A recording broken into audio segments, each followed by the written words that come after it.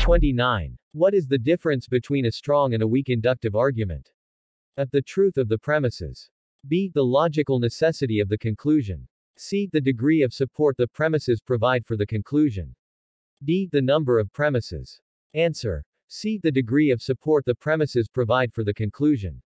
Explanation. A strong inductive argument makes the conclusion highly probable.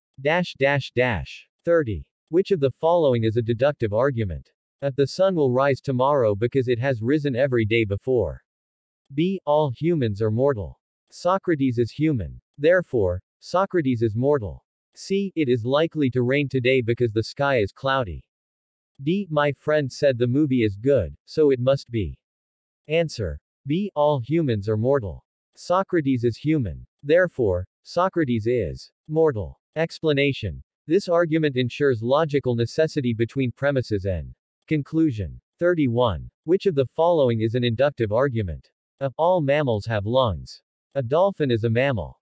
Therefore, a dolphin has lungs. B. If all apples are red and this is an apple, then it is red. C. Most dogs are friendly. My neighbor's dog is a dog. Therefore, my neighbor's dog is probably friendly. D. No humans can fly. John is a human. Therefore, John cannot fly. Answer. C. Most dogs are friendly. My neighbor's dog is a dog. Therefore, my neighbor's dog is probably friendly. Explanation. This argument uses probability to conclude, which is characteristic of inductive reasoning.